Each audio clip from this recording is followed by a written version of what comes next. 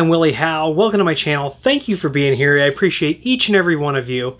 If this is your first time here, please consider subscribing and clicking that little bell notification icon down below so you can be notified when I release a new tips, tricks, or tutorial video.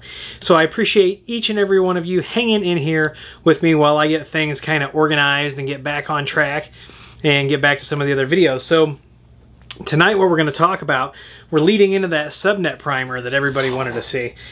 But then I saw some other comments that really wanted to know, what is a VLAN? Well, before we can get to what a VLAN is, we need to find out what is a network.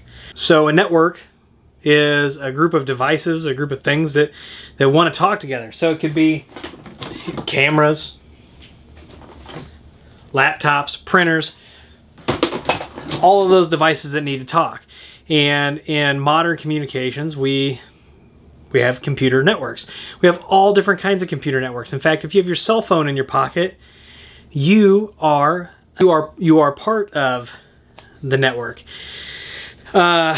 So really, you have a network. You have many different types of networks. You have LANs, WANs, MANs, CANs, PANs, all of those things, WLANs.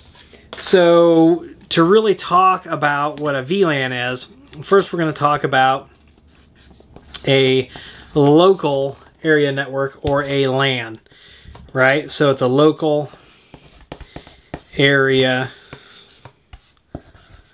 network. I should have been a doctor.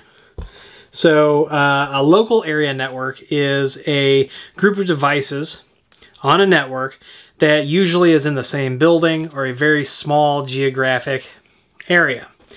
And within a LAN, then, well, and even on a WAN, but we are specifically talking about LANs, then you can have a VLAN, and that is a virtual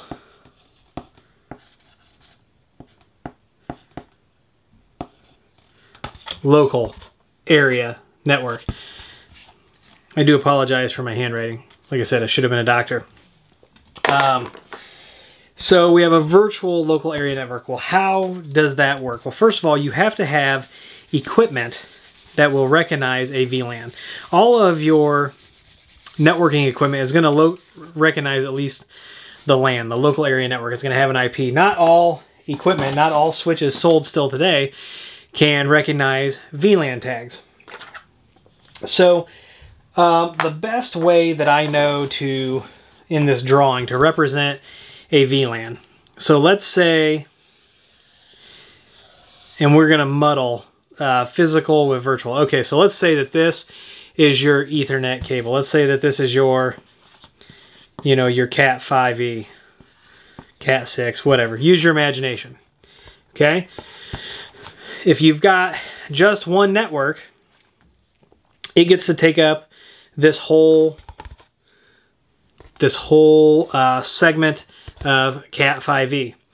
So, but let's say we want to add another department and we want to start adding security and things like that. Well, then we need a virtual local area network to logically segment those networks. They can both physically share the same cabling, physically share the same switches, share the same router, but we need a VLAN, a virtual local area network, so we can start that segregation. So by default, your untagged VLAN is going to be VLAN number 1, or your untagged VLAN. What we're going to do is we're going to pretend that we're going to put 3 departments on this physical network. So what I'm going to do is I'm going to use the power of VLANs. So this guy is going to be VLAN number 1, or our untagged VLAN, our default VLAN by default. And we can also change that, but that's another subject. Then I've got VLAN number 2, and let's say that's marketing. And then VLAN number 3, let's say that that is accounting. So you have to have equipment that supports all of this. And you've seen, as we've talked about unifying the setup, that you can have these different VLANs. So once we have VLANs, it accomplishes a couple of things. First of all, we don't always have to use a /24 for network, and we're going to get into that in the subnet primer, where it used to be you had to use classful networking. Well, now we can use variable length subnet mask, so it is a non-issue. But now that we have VLANs 1, 2, and 3, and of course this is our untagged, our default. I'm just going to shade this guy in. It's our untagged number 1. So we've got 2 and 3. But now what we're able to do, since this is actually a virtual network, even though it's on the same physical hardware, is we can do things like set access control lists. It also limits the amount of broadcast traffic that goes outside of these networks, because a router will actually stop broadcast traffic. So anything that's broadcasting inside VLAN number 2 is not going to affect VLAN number 3 or the default VLAN. Like I said, we can use access control lists, we can do firewall rules between the networks.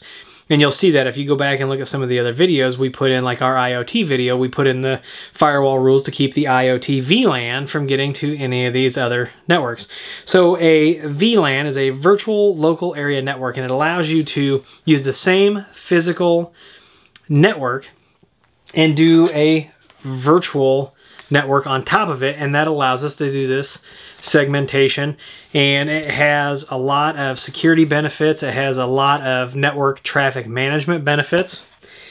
And so that's it. And when you look at your equipment, make sure that it, it talks about 802.1q tagging. So that's the VLAN standard. Or it may say VLANs, or something like that. Maybe may mention layer 2. But as we're going forward and even looking in the videos, sometimes we'll do just a flat setup with one network, but a lot of times we are creating other VLANs or other networks, and this is how we're going to do it. So that is what a VLAN is. That's a little bit of what it can do for you.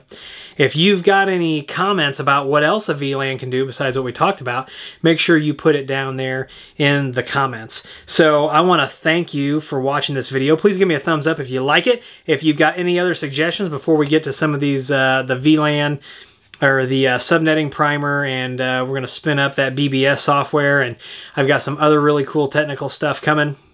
If you've got any suggestions for videos you want to see, put them down there in the comments. Once again, I'm Willie. If you like this video, please give me a thumbs up. Please subscribe. Please comment and share. Please follow me on Twitter and Instagram. If you need IT consulting, go to williehow.com. Fill out that contact form, and someone will be with you as soon as possible. If we can't help you, we'll get you to someone who can. That's our promise to you. If you'd like to talk to us on Discord, the link is down below. If you'd like to support the channel by becoming a patron on Patreon, and thank you to those folks, that link is down below. If you'd like to order any of the equipment you see here on the channel, our Amazon affiliate link is down below, and all of our affiliate links are down there. It doesn't change your price at all, but it does kick a couple bucks to the channel to keep things rolling in. So I want to thank you once again, and as always, I'll see you in the next video.